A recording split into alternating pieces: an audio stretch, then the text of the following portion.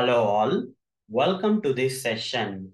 In this session, I am going to answer one of the Selenium interview questions. That is, what is the difference between WebDriver listeners and TestNG listeners?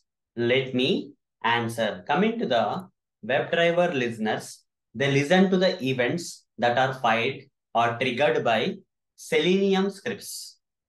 For example, in Selenium automation, we have a command known as click command. Okay.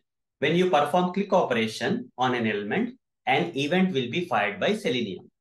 That event will be listened by this WebDriver listener, and they can perform something like before clicking, something can be done. After clicking, something can be done. Okay. That is possible with the help of WebDriver listeners. Okay. With the help of WebDriver listeners, we can perform some operations before clicking and we can perform some operations after listening. Simple terms, WebDriver listeners listen to the events fired by Selenium, and some methods in this WebDriver listeners will be activated based on this event fired. Okay. And in that methods, we can write our own code. Like there can be like a before click method and after click method. So into that, we have to write some code based on that. Okay. Before clicking on element, something if you want to do, you can write some code there. Okay. After clicking on element, this event will be fired and you can perform something in that after click kind of WebDriver listener method. Okay. Like that. And coming to the TestNG listeners, they listen to the events filed by TestNG tests.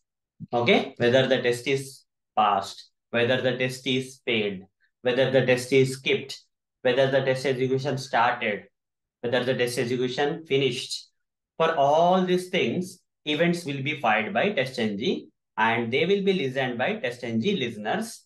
And the TestNG listeners are nothing but the methods, okay, which will be activated according to the events filed by this TestNG test. When a particular test is failed, a method in the TestNG listener will be, invoked, okay, on test failure kind of method. In that, we can write the code like take a screenshot and all those stuff, okay.